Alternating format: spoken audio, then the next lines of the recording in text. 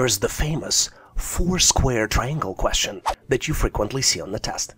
You're presented with four triangles. In each triangle, there is a smaller triangle which breaks it down into four parts. Each part has a number, and in one small triangle, the number is missing. The first triangle has numbers 3, 2, 11, and number 1 in the middle. The second triangle has numbers 7, 4, 53, and then number 5 in the middle. The third triangle has numbers 11, 6, 127, and number 5 in the middle. And then there is a fourth triangle which has the missing number, but also has numbers 15, 8, and 7.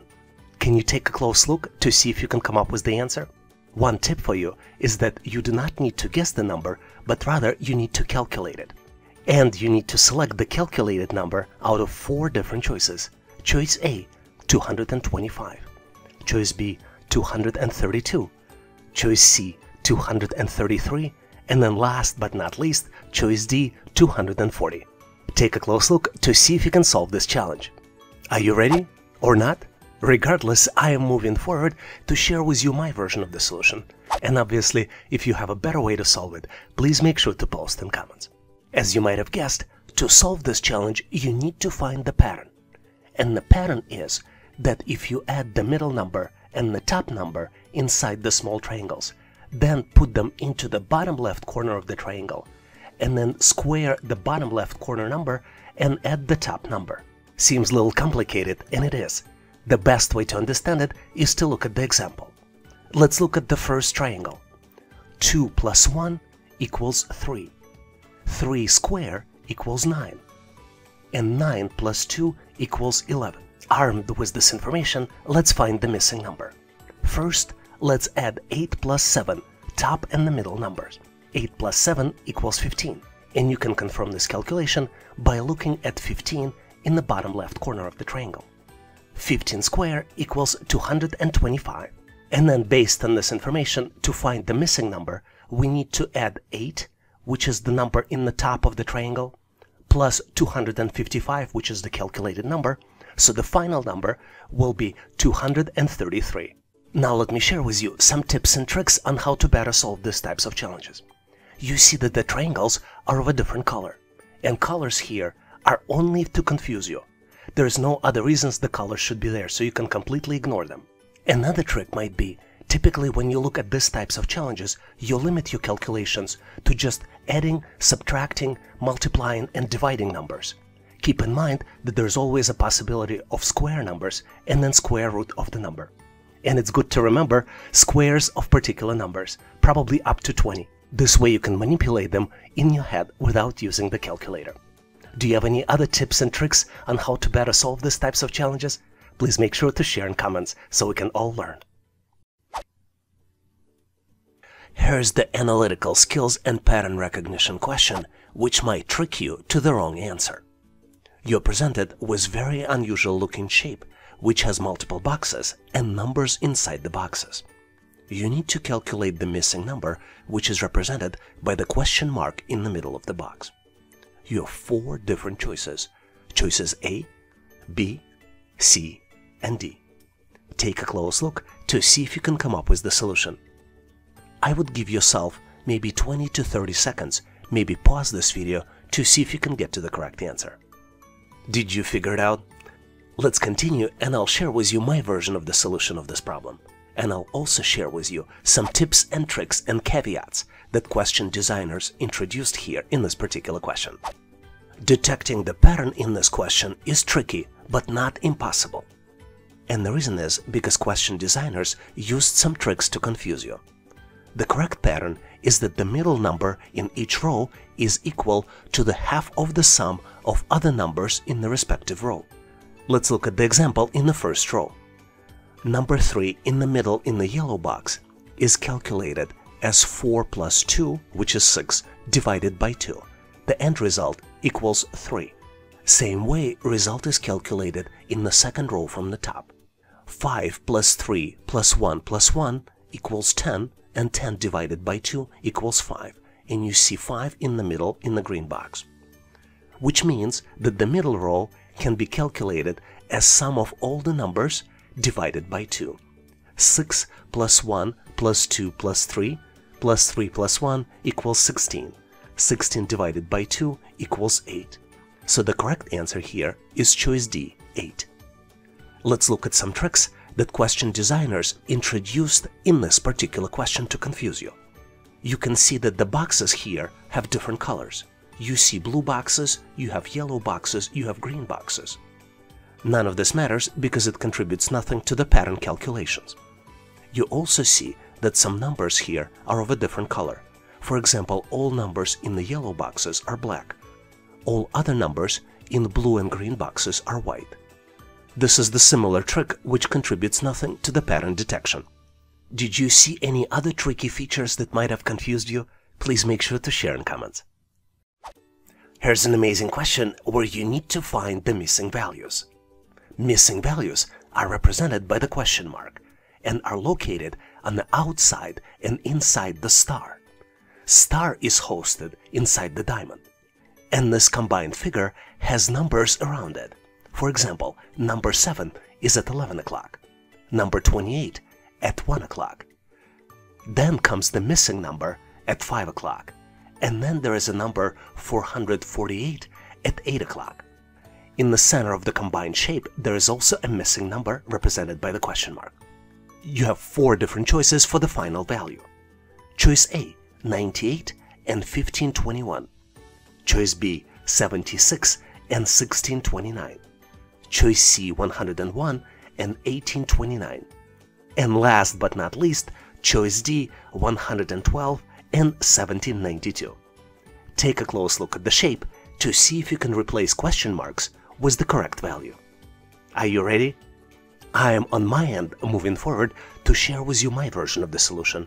And obviously, if you have a better way to solve it, please make sure to post in comments. If problem seems very unusual for you, the problem of solving it is very typical.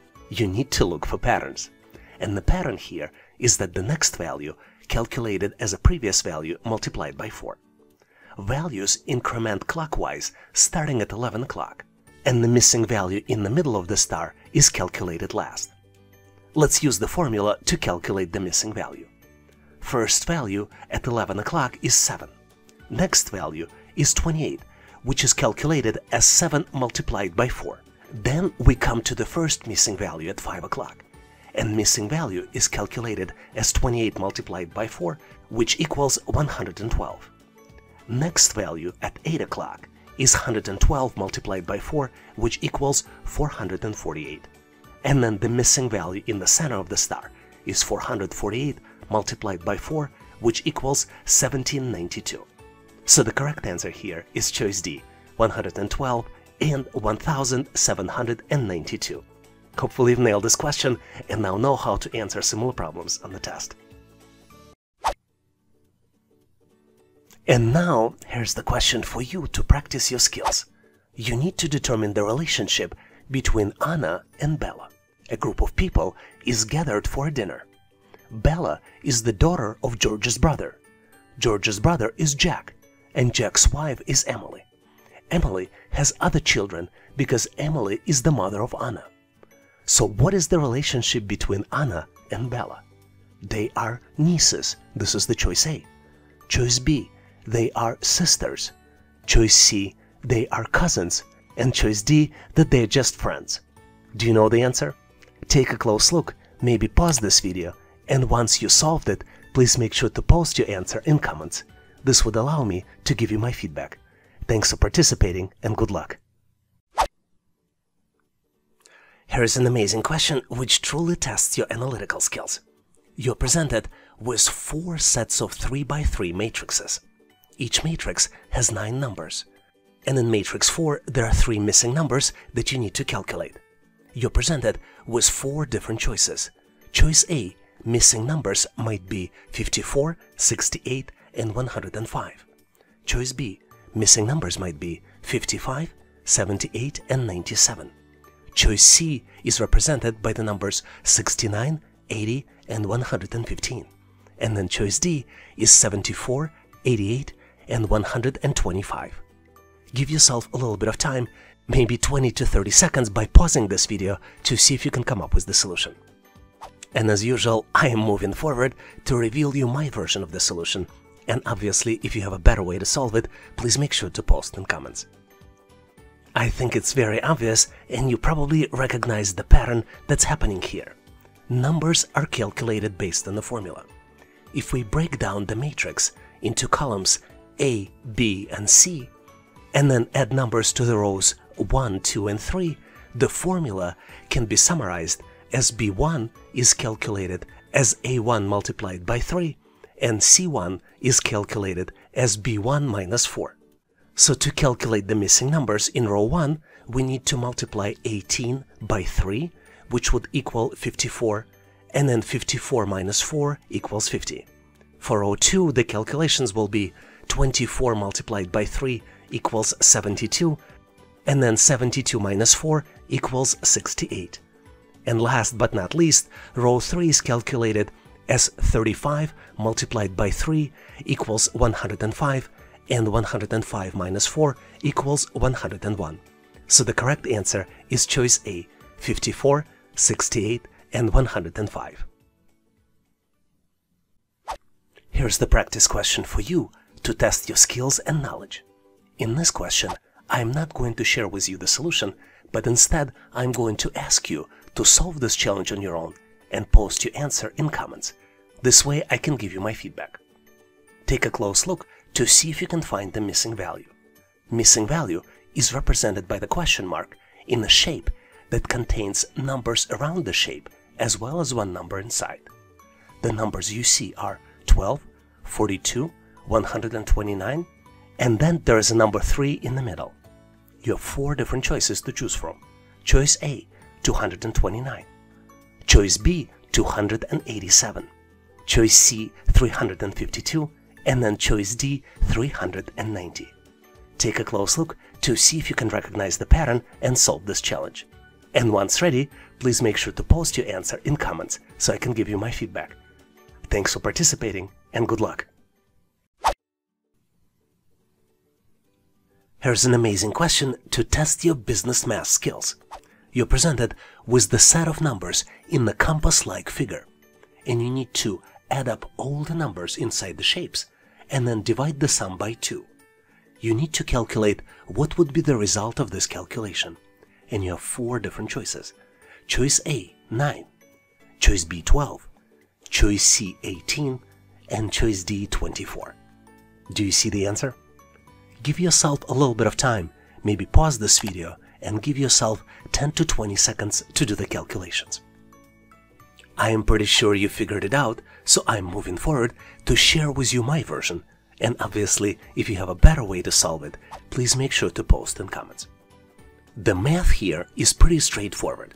You need to do 7 minus 3 plus 9 plus 5 in parentheses and then divide the sum by 2. The result would be 18 divided by 2, which would be equal to 9. And this is my choice for the correct answer. What's interesting about this question is that there's a lot of way to get to the incorrect answer. For example, if you forget to divide by 2, there is an answer for that. Also, if you don't see the negative number and forget to divide by 2, there is a choice for that as well. And if you just forget the negative number, there is a choice for that as well. Which tells me that you have to read the instructions carefully. Hopefully you're one of those people who does it all the time and now know how to answer similar problems on the test. And now I have a question for you to test your skills. You're presented with the series of objects, and you need to determine next object in the sequence. Please choose one of the following 4 choices. Choices A, B, C, and D. Do you see the correct answer? Please make sure to post your version in comments. This would allow me to give you my feedback. Thanks for participating and good luck! Here's a very interesting question to test your spatial reasoning.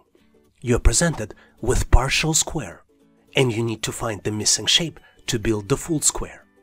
You have 4 different choices to choose from to complete the square. Choices A, B, C, and D. Take a close look to see if you can come up with the answer. And on my end, I'm moving forward to share with you the correct solution. As you might have figured out, The correct choice here is choice D. And to get to this answer, you need to look at the shape, which fits perfectly to match the edges. Since this is the 5 by 5 square, choice D is the perfect shape, because it matches perfectly to create a full square. Hopefully you've nailed this question on your own and now know how to answer similar problems on the test. Here is one of very interesting questions to test your analytical skills. You're presented with three ratios: 63 to 369, 47 is to 7411, and then you have a third ratio where 86 is related to question mark. And you need to determine the question mark based on the four different choices. Choice A, 8613, choice B, 8611, choice C, 6813, and then choice D, 6814. Do you see the answer? Give yourself a little bit of time to see if you can come up with the solution. Ready or not, I can't wait, and I'm moving forward to reveal the final solution to you. As usual, my advice to you: to solve this and other similar types of challenges, you need to look for patterns. And the pattern here is that AB is related to BA plus B plus A. So you need to reverse the digits and add together the digits to obtain the final digits. Let's look at the sample. So 63 is related to 369. So what we did here, we swapped 3 and 6, making 3 the first digit, 6 the second digit, and then we added 3 plus 6, and end result of this is 9. We came up with the second ratio in a similar way. 47 is related to 74, where we swapped the digits, concatenated with the sum of 7 and 4, which is 11. So to get to the correct solution for 86, we need to swap 6 and 8 and then add 8 plus 6, which equals 14. So the correct answer here is choice D, 6814.